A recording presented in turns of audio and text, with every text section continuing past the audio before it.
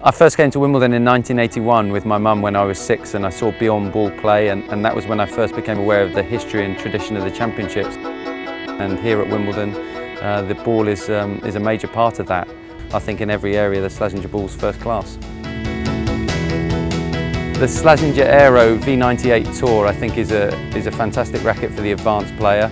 It has cutting-edge technology that combines power in the frame and control in the string pattern.